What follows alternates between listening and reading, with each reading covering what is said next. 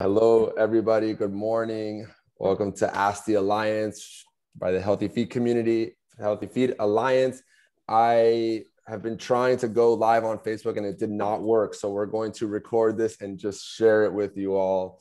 And yeah, this is the constant struggle with social media, and we're going to figure it out one of these days. In the meantime, we have 4 amazing panelists that are going to answer the questions that you all shared with us. And before we do that, I want to invite each of them to introduce themselves. So please just, say your name, where you're calling from, and what is your spirit fruit and why? What is your spirit fruit? What are you calling in today? What fruit are you embodying today?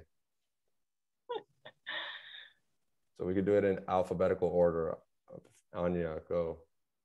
Okay, so I am Anya, and I run the website Anya's Reviews, which is all about getting you into better footwear and how to find them for your needs, depending on what you're looking for.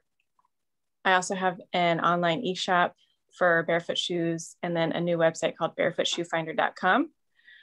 So my spirit fruit is... Well, the fruit that I love the best is berries. And yeah. All right, Anya. Thank you. Golden. All right. Hello, everyone. I'm Golden Harper. I grew up selling shoes starting at age 9. My family opened a shoe store. And along with that came fixing, trying to help people fix their foot problems. By age 18, I realized it was all garbage, and went to college to try and figure out how to actually do that. And they don't really teach it there either. So, but it's been a lifelong journey that's brought me to natural foot health and foot care. And I eventually ended up founding Alter Footwear. I am now a foot health and running coach, and happy to be on here.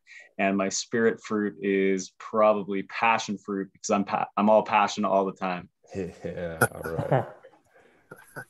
All right, Paul. Hey guys, Paul Thompson. Social media is the Barefoot Podiatrist. I've got a podiatry clinic here in Australia called Cornwall Podiatry and the Barefoot Movement. I help people get back on their feet and stay on their feet, get them out of orthotics and moving to the best of their ability. So you can check out the barefootmovement.com.au. And my spirit fruit, I reckon tonight would have to be a pineapple. We've got the crown happening. What do you reckon? Call it in. All right. Yeah, bring that king energy. Beautiful. That's it. Ray.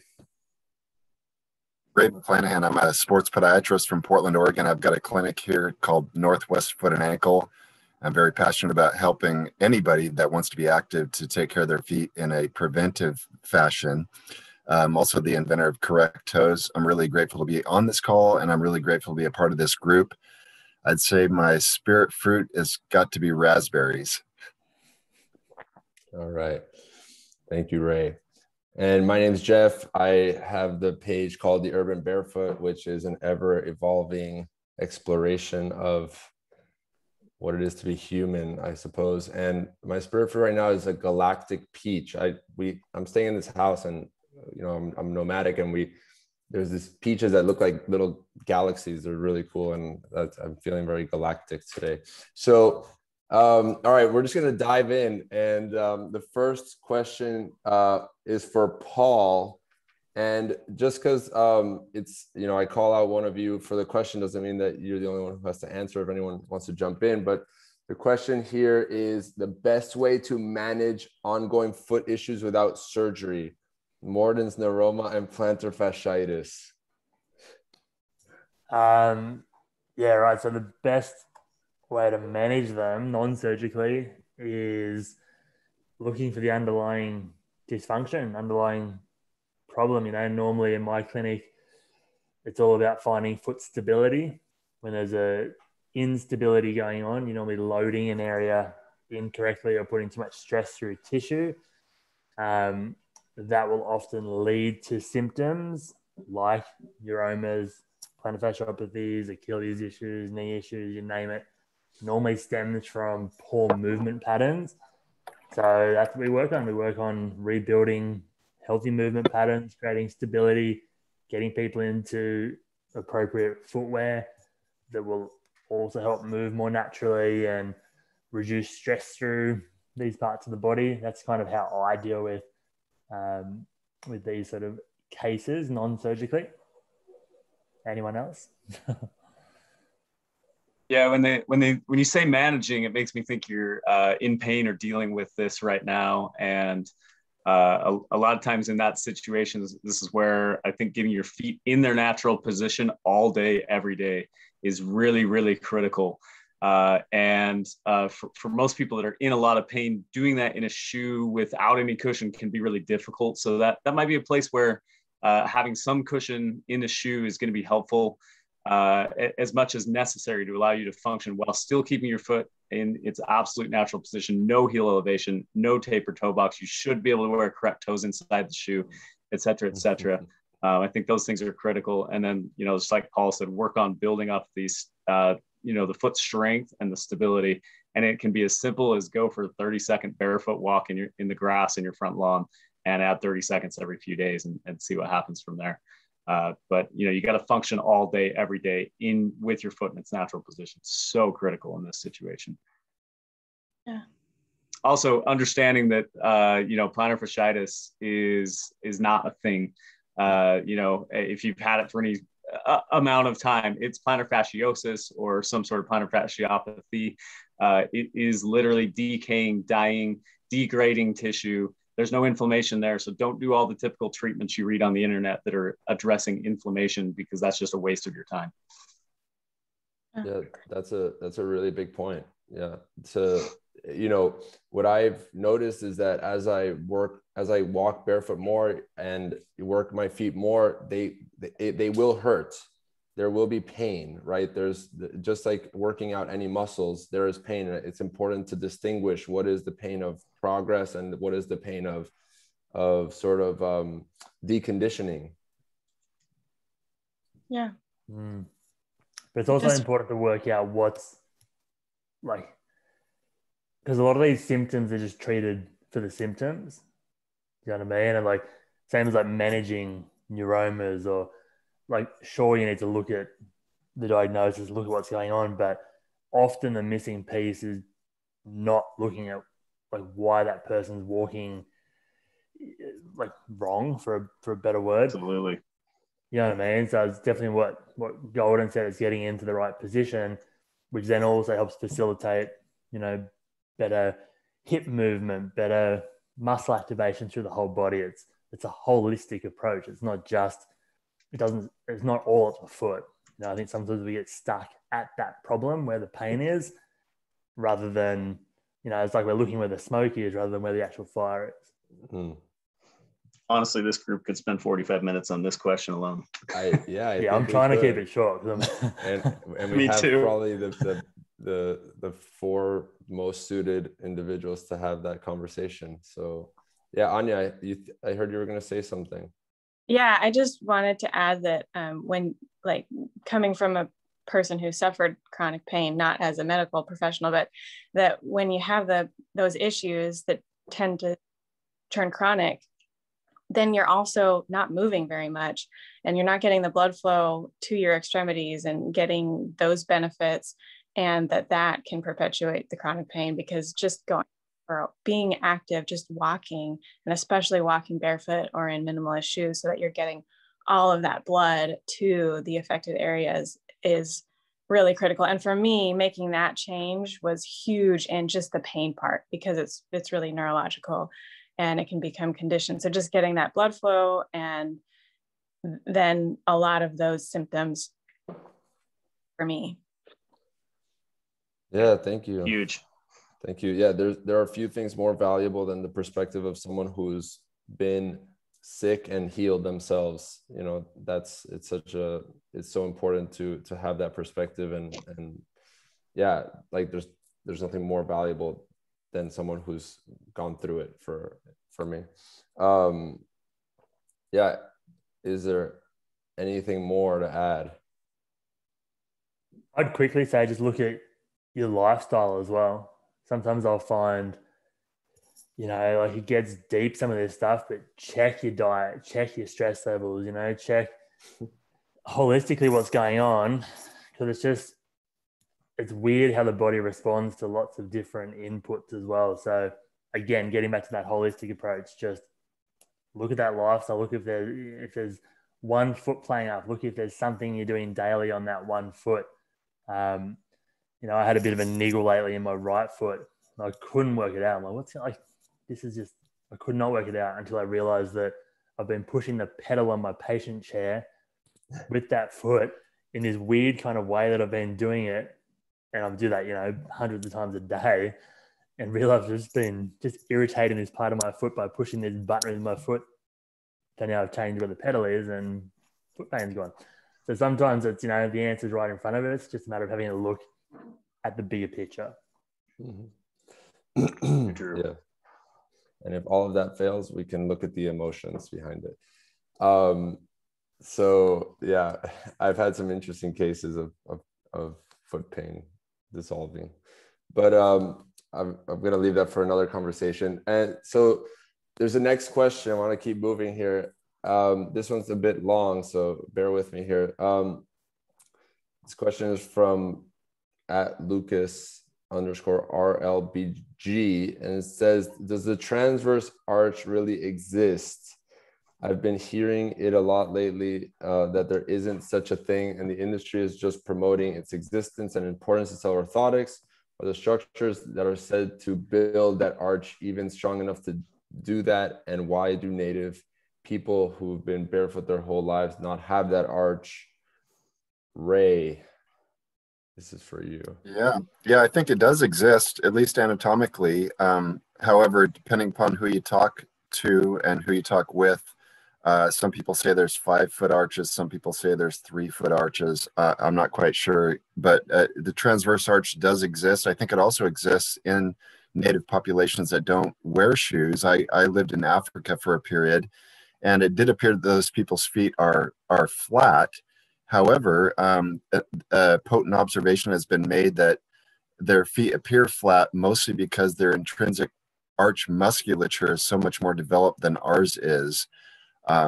So I definitely think it exists, and whether or not we were able to build it, I'm not quite sure. I think we probably should focus more on building the intrinsic arch muscles, which definitely is one of the most potent things that we can do for our long-term foot health. It sounds like don't lose the forest for the trees.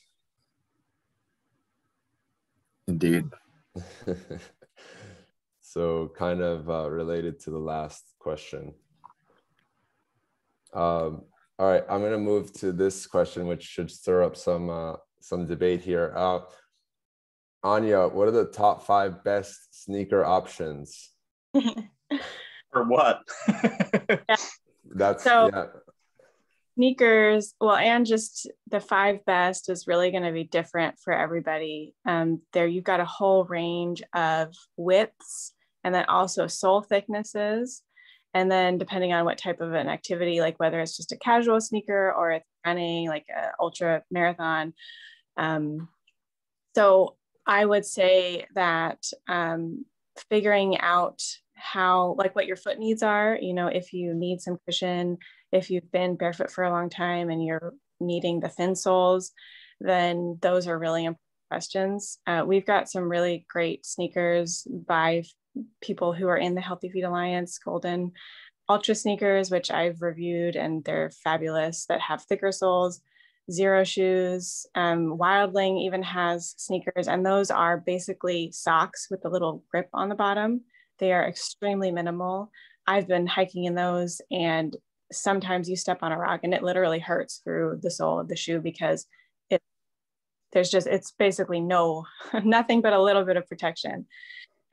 So in terms of what are the best, yeah, it's really hard to say, but as long as it meets the minimum requirements of natural, they're zero drop, they've got a foot-shaped toe box, no arch support, toe spring, those types of things, then you can start to think about what your other needs are. And if you're brand new, then you might not want to go towards something like the Wildling Nebula, which is their running shoe, because that might be a bit too much at once. So yeah, that's what I would say. It's a non-answer, but I've covered a lot of those options on my website. So I'm really familiar with sneakers, like we're very familiar. And there's so many great ones and they're all so different. So. Yeah, I would just add that it really comes down to how strong are your feet, where are you at in your progression right now? If your feet are really weak and hurting, you're probably going to want to go with something with more cushioning, a little bit more thickness, and offset that with something without any or true barefoot times. But those are going to be in very big proportions of time you're spending time in more cushioning, less time you're spending in barefoot. And over time, you're going to be able to phase in more and more barefoot or more minimal type shoes with no cushioning.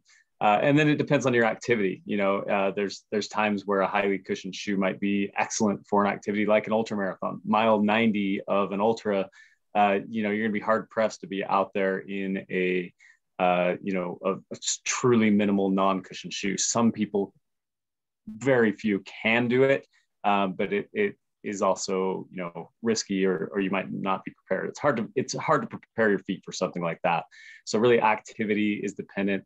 I can just tell you, as somebody who runs really long distances, does a lot of high impact sports, but also has really strong feet and goes barefoot the majority of my day, that I use a wide variety of options, from, well cushioned ultras to uncushioned or lower cushioned ultras to Lems to Vivo barefoots to zero shoes, you name it, and I employ all of those in my weekly use, I guess, of footwear. So there's a lot of options out there, not as many as we would like, but you have to find what works for you.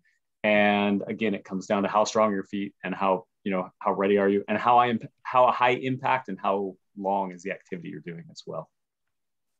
And one other thing that I wanted to add that I've discovered is pretty important for people trying to find footwear is to actually consider other aspects of their foot shape and their foot type. Like, for example, Vivo Barefoot has a bit of a narrower shape. It doesn't mean that they're tapered. They're not tapered. They allow the big toe to lay straight. But if you have a really wide foot, then or if really high arches, Vivo tends to fit really snug over the top of the foot. And so really thick feet, another thing to think about, like Lems, for example, and Ultra, they tend to be better for people whose feet are really tall this direction. And then there's a whole host of brands that can accommodate like super, super wide feet, like Softstar has a primal range. Yeah, run amok. Those things, I mean, it can be a little bit overwhelming, but the point is that everybody's foot is unique, and it's also strength and shape and size and activity. And so once you start to think about that, then it helps you narrow down the options to the ones that will work. Yeah, ideally everyone would have their local cobbler that could make them something custom. And what is amazing to me is that when I started looking into this not even that long ago, there were not so many options, or at least not so many options that I knew of, and they just keep growing. And it's so amazing to see this expanding, and to see that that there's sort of a collaboration happening even within this group, and just through the industry, that it's growing, and that everyone's working together to try to keep moving this forward. And I think that's really what we're here for right now in this conversation, and what the world could really benefit from, having a different conversation about footwear than what we see in the mainstream. So yeah, it's a hard question to answer, but and a very meaningful discussion. So let's move on here to the next question. for Ray, again, the question is, my father is 63 years old and has with a lifetime hallux valgus in both feet. He thinks there's nothing to do because he is too old, and the doctor says there's no hope for him. Can I help him, and how? Yeah, very, very likely you will be able to help him. Sadly, too many people think that there's nothing to do for bunions, hallux abductovalgus, other than an operation, and unfortunately, too many people believe that. There's one situation where you might not be able to help your father, and that would be if he's not able to get his big toe to go back into its natural position. But if you can actually manually reduce his big toe back into natural position, he could definitely benefit from a toe spacer. The other thing that you want to speak with your father about is his footwear.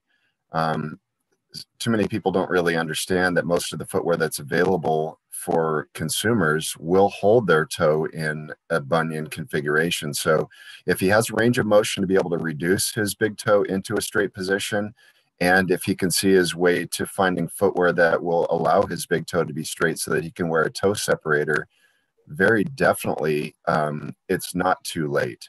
A lot of people believe that, and sadly, too many podiatrists and too many orthopedic surgeons tell people that there's only one option, and that is surgery, and that's absolutely false. We've got a bunch of videos on our site, correcttoes.com. We've got rehab exercises to do for bunion, but definitely instill some optimism and hope in your father, and certainly have him reach out to our clinic if there's anything we can do to help him reverse his bunions. And I'll just add to back Ray up here. I've got a neighbor in the same situation, pretty serious hallux valgus, pretty serious bunions, and also neuroma pain, also very serious, very debilitating for her. And we got her in some correct toes and told her the goal was to get to the point where she could wear them all day, every day, and that she would slowly have to build up to get there. And also replaced her shoes with a pair of Ultras that leave her foot in its natural position, that were the same cushion level and support level as she was used to, but just now without heel elevation, without a tapered toe box, and just told her wear the correct toes in those shoes, go barefoot when you can, as long as there's no pain, and slowly strengthen. And honestly, within a few days, the neuroma was almost pain-free. Several weeks later, pretty much pain-free altogether. And she's functioning very, very well. And, I've seen enough times over the last, 10, 12 years to know that if she continues to wear the correct toes all day, every day, that her feet will go back into position or will become much more functional. So I wholeheartedly agree with everything Ray said. I've seen it happen too many times. Yeah. I'll just say to back Ray up as well, I have correct toes in the clinic, and I've tried a lot of different toe spaces, and I still get Ray to send me the correct toes over for the clinic to Australia from the States, because I find they're the ones I wear. Patients that I have love them, and we see all the time, same thing, like what Golden and Ray said, like we see changes in the forefoot all the time. It's a matter of, obviously wearing them like at the appropriate times, having the right range of motion, but doing the exercises as well to help maintain the new position and get muscles firing. But yeah, correct toes all the way. So I want to actually ask a question, because it's something that comes up in my mind when I think about correct toes. And what we talk about all the time is that orthotics are sort of immobilizers, and they keep our foot in a certain position, locked in a certain position. And theoretically, correct toes do the same thing, right? They keep your foot in a certain position. And so I want to kind of dig into the distinction between an orthotic and something like correct toes or any toe spacers. So just tease that out. And that's not a question on here, but I think it's a really important discussion. Yeah, same. I get that question all the time. And often I'll tell people, orthotics are, people often rely on an orthotic. It's like, it's an aid to help them like get out of pain or to help prop up the arch. But a lot of the times you then don't try and strengthen that arch to stay there. You know what I mean? It's just like it's there to actually support it. Where the way I use correct toes is it's more of an aid rather than an orthotic. I mean, if you want to call it an orthotic, that's fine. But it's not about relying on it. It's more about getting into that position that it's stretching those toes, like aiding a better position, and then moving the foot in that better position to activate the muscles that then help hold the toes there. Like I see changes in people's feet where eventually they can have those toe spaces off and still maintain good toe splay, good intrinsic, muscle function of the foot. Whereas the orthotic doesn't tend to do that. It tends to kind of weaken structures, and people tend to rely on them more to actually function in. I don't know, you might want to jump in, Ray, and give your opinion on that as well. I totally agree with you, Paul. The way I describe it is, well, exactly as Paul stated, an orthotic is actually doing something to the foot that the foot should be able to do for itself. If you put, like Paul said, if you put the toes in their proper orientation, then the arch muscles can actually do for a person's foot what an orthotic would do. So yes, in a sense, it is an orthotic, but the way I describe it to folks is it's an orthotic that's teaching you to do something that's natural, which is to support your own arches, as opposed to doing something artificial and unnatural by putting something up under the arch. And to Paul's point, also, it's not intended for lifelong use. It's intended to cue your brain to have that relationship with your feet so that your arch muscles do what they're intended to do, and eventually learn your way out of it. Learn how your feet are supposed to function so that you're not reliant on anything artificial. Yeah, I totally agree with that. It seems more like a challenge to challenge your foot to relearn how to use itself, rather than to make it, sit on the couch every day. Yeah, Anya. Yeah, I was going to say one thing about correct toes is that when you have them on, it's not like your foot is fixed. You can wiggle your toes even back and forth in between in the little space that the correct toes gives you. They're not restrictive. And that's something that's unique about correct toes, and the main reason why I also promote them as well, because they're not like binding your feet. They're not holding them. They are holding the feet out, but they're not making it so that you can't wiggle your toes and things like that. So yeah, just wanted to throw that in there. Yeah, thank you. So we'll keep going here. And it's kind of related. Maybe we'll just go through this quickly. How to help friends rehabilitate their aching feet after wearing supportive shoes for too long. I think we kind of already covered that with take your shoes off. If you want to help your friend, you got to get in there and massage and mobilize and do all the hard work for them, or make them do something for themselves. And I always talk to people about, like, when our feet get slack, right? If you're stuck in a shoe for too long, like a supportive shoe, your feet get slack. And then SLAC becomes an acronym. Is that the right word? Acronym? It's late here. So each of those letters is what's going to help you actually rediscover and rebuild a functional foot. So S is strength, L is length or mobility. So you want strength, length, alignment. All right, that's where like your correct toes come in, or different sort of drills where you're working on building alignment to get the foot re-engaged. Then we want control. So you want to control that strength, length, and alignment. And then K is keep it up. You've got to maintain this stuff. Otherwise, you're going to go back to your feet sitting on the couch, like Jeff said before. So if your feet are slack, strengthen, lengthen, align, control, and keep it up. I hadn't heard that acronym. It's a great awesome one. Yeah, it's copyrighted right here. Well, yeah, I use it in workshops all the time. People like it. It sticks in their brain. It works great. So this is kind of related in my perspective, and this question was assigned to me, so I'm just going to dive in. And the question is, how can I get involved in the foot movement?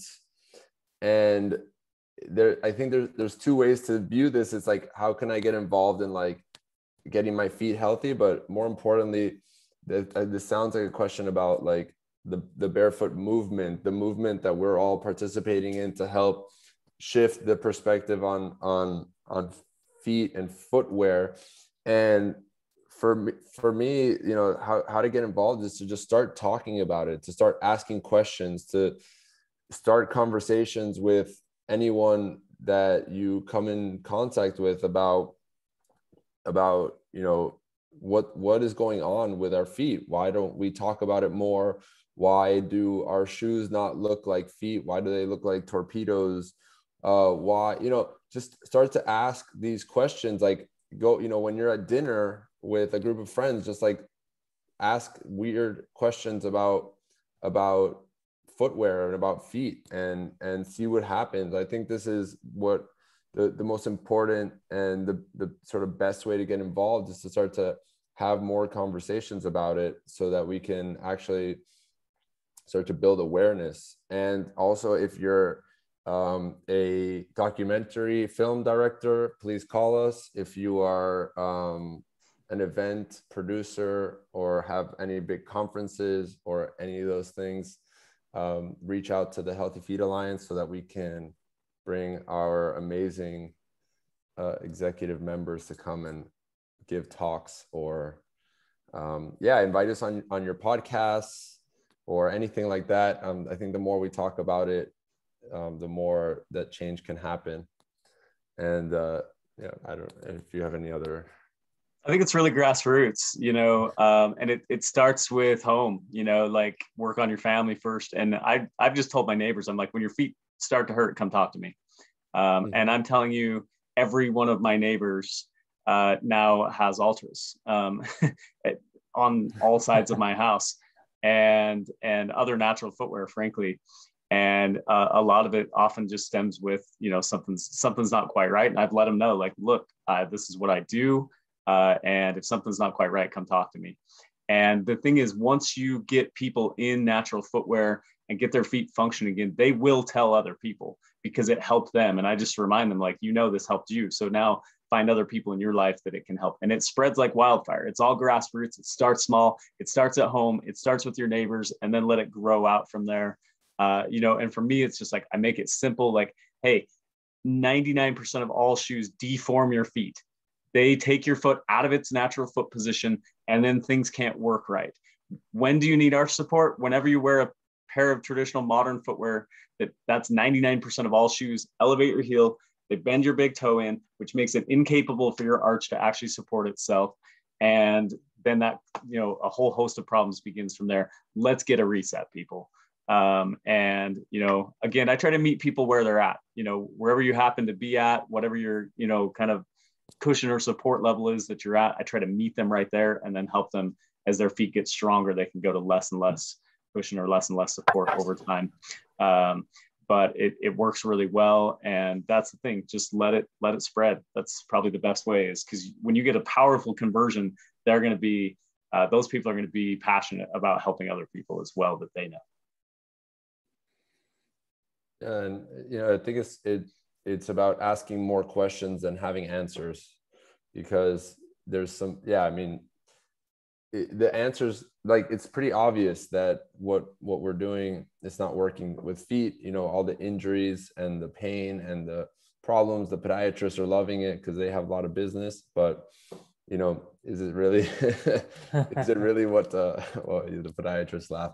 I mean, I own the podiatry business, and I was asking these questions, and when it became very clear to me, I said, oh my God, like, not enough people are talking about this, and I have to do this, right? I have to do this for my community. I have to start spreading the word. And it was like a discovery process that I was just sharing through my social media. And then that just kept growing somehow. And my passion really fueled me to keep, you know, sharing more. And now I just walk barefoot everywhere. And I just have my fingers crossed that people will like come and like ask me something, and that will, we can spark a conversation. And yeah, so that's it's a really important question, I think. And we don't have lots of time left, but maybe we can squeeze in one or two more questions here.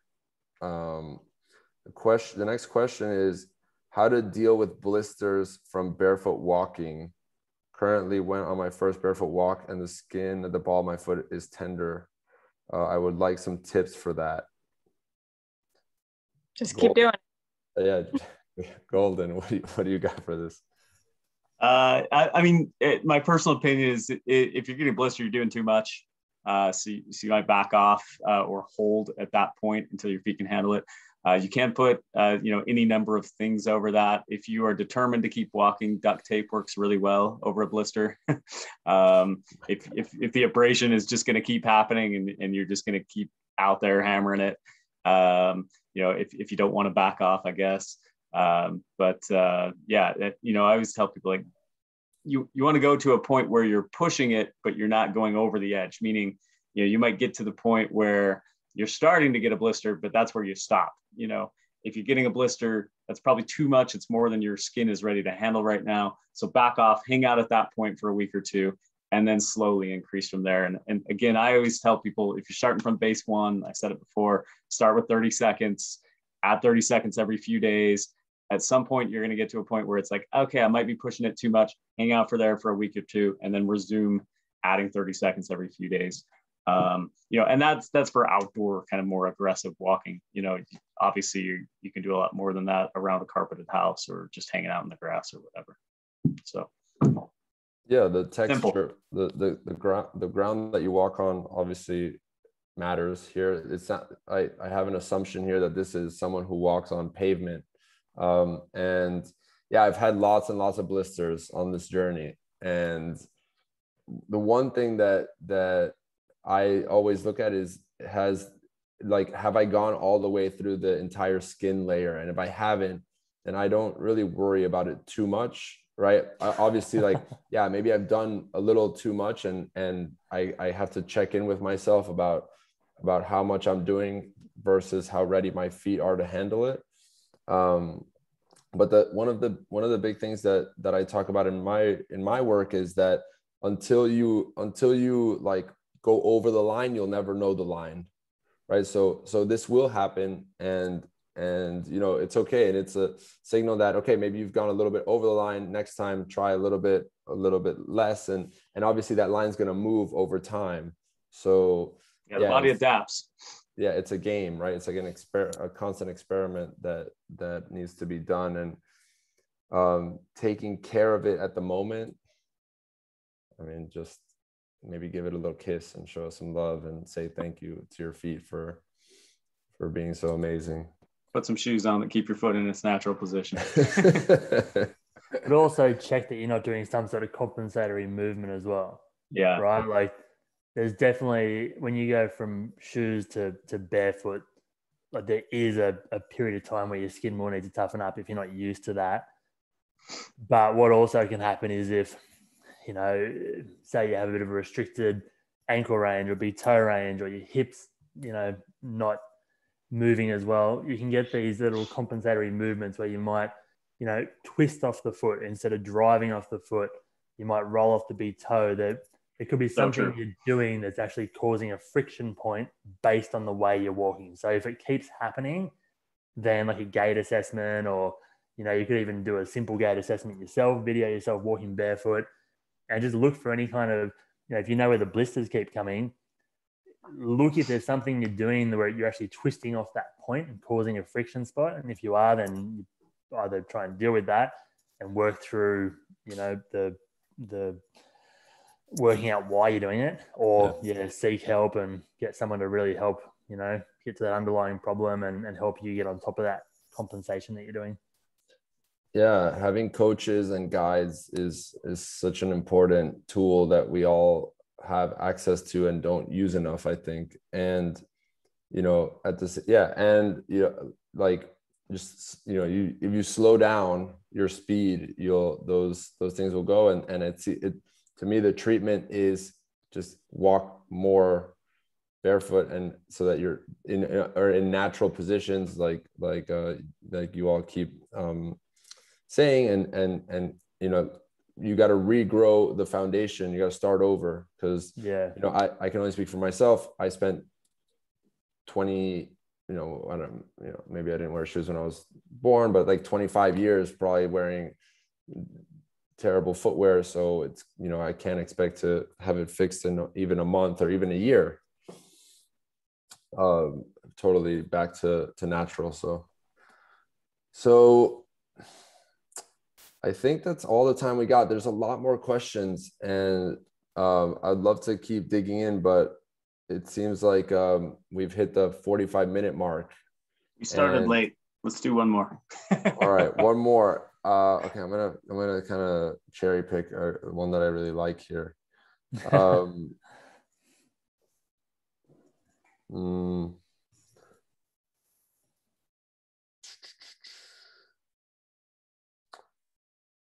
Okay, well, I guess this one's, there's a really open-ended question here. I'm gonna go for it. It's the question is, barefoot training for athletes, question mark. Yes. Is this multiple choices? It's multiple choice, and there are infinite choices. So I'm guessing that's a question as to, is barefoot training for athletes a good idea? Is it, and like what you've experienced with it, what has worked, what hasn't worked? Well, I think barefoot training for athletes is huge, right? And I get the question all the time around, like, I snowboard a lot here in winter. That's just what me and my family do. And a lot of my friends and family find it hard to grasp that, you know, I'm in a snowboard boot there, obviously, and they find it hard to understand how the barefoot training I do actually helps with the snowboarding side of things.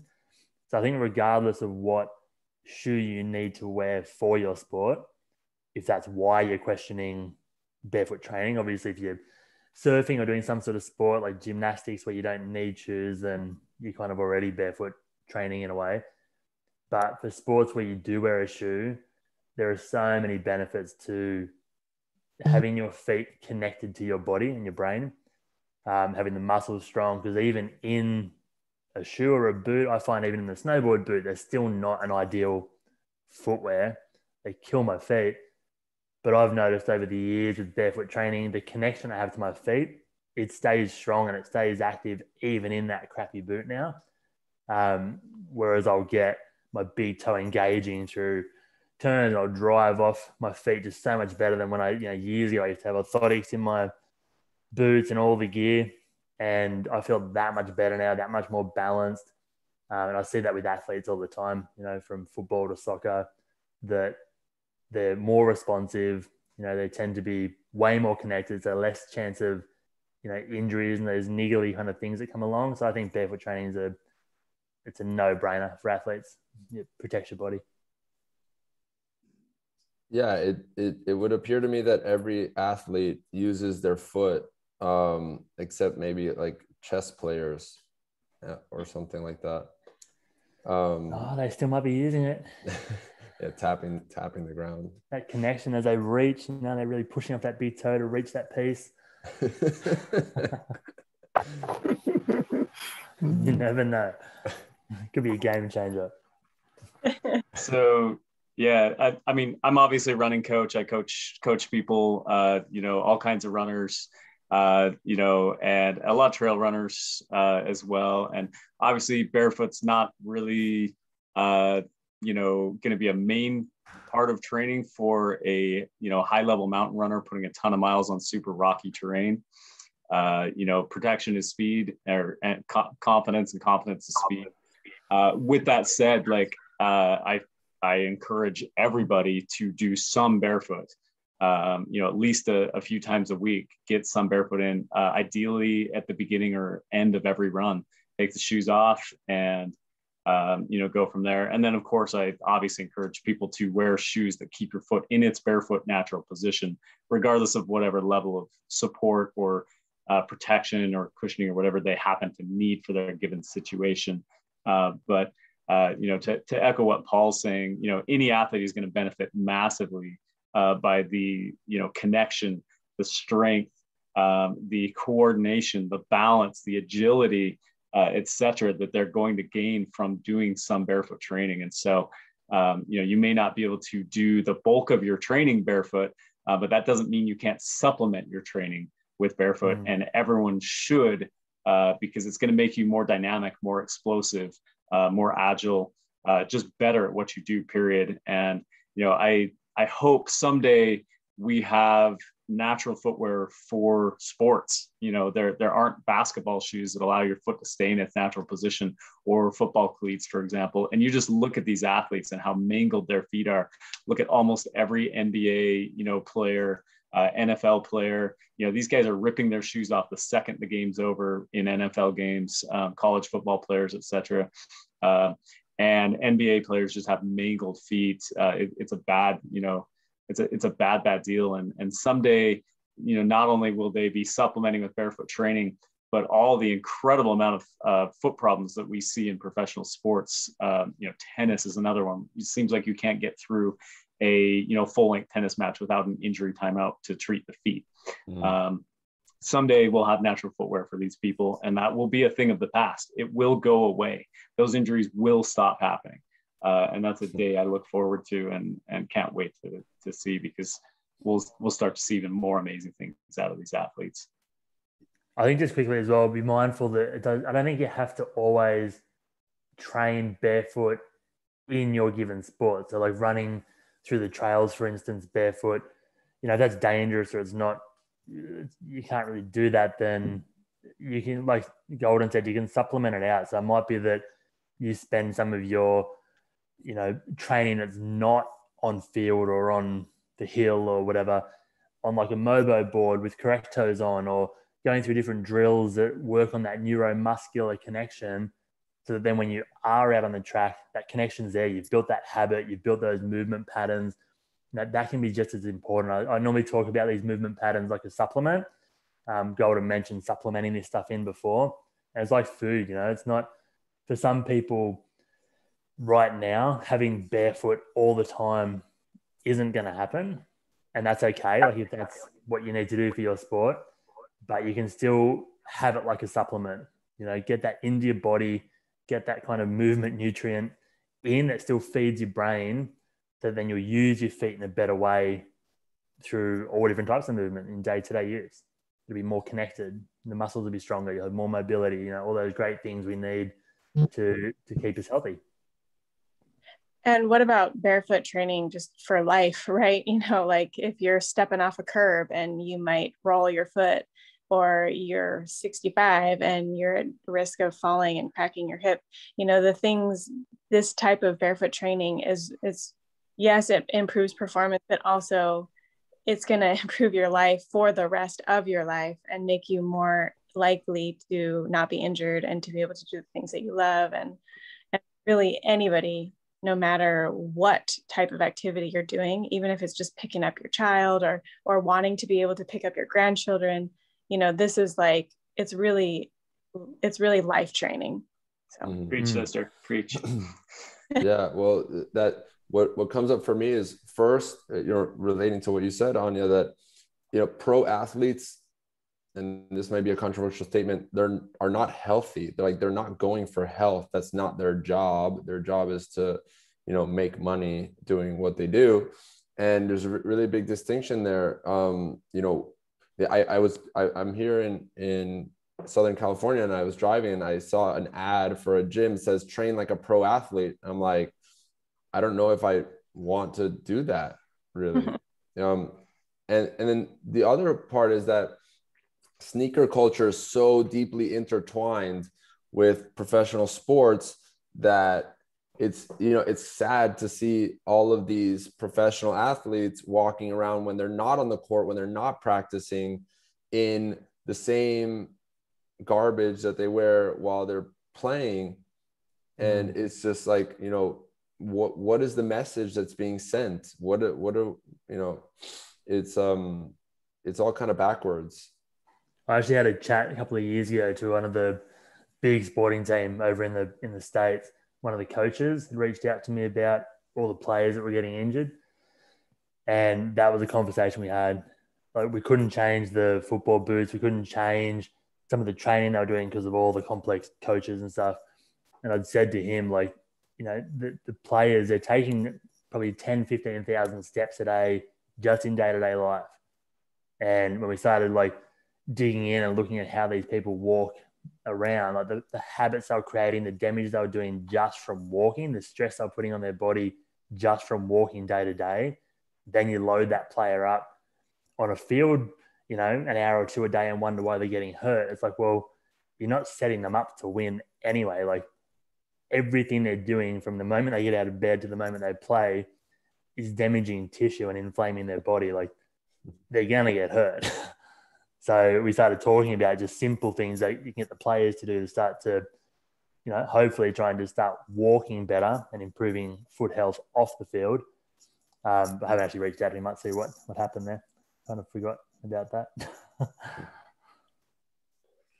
So thank you. I think we're gonna wrap it up here. It looks like yeah, we're over time, even with the extension. And just, yeah, this has been really fantastic and has exceeded my expectations of what this was going to be. And yeah, I'm really grateful to be on this journey with you all, and to get to connect with you on a regular basis, to keep driving this forward, and just to be able to have conversations with people who actually care to have these conversations. I guess a lot of us are going to be at the outdoor retailer show in Denver coming up in August, I think 10th to 12th. So a lot of us will be out there. If you want to connect with us, we'll be there on those days, and going to be at the outdoor retailer show, showing off some of the healthy feet tools. And yeah, any last words? Golden, you're on mute. I just put a plug in for resources. If you're looking for shoes, check out anyasreviews.com. There's tons of foot health articles and all kinds of good stuff on correcttoes.com. My website, goldenharper.net. I've got a lot of practical stuff, running related, foot health stuff there. Yeah, just if you need help. And also, I think, you know, most of us do consultations or coaching of some sort. So if you need more in-depth, you know, check us out. We're happy to help. Yes, thank you for that. Yeah, we're all here to support all of you. So reach out to us. I think we're all on the social media channels, and if not, reach out to the Healthy Feet Alliance, and yeah, and ask to get in touch with us, and I'm sure we'll all be happy to connect and keep the barefoot movement going. All right. Okay.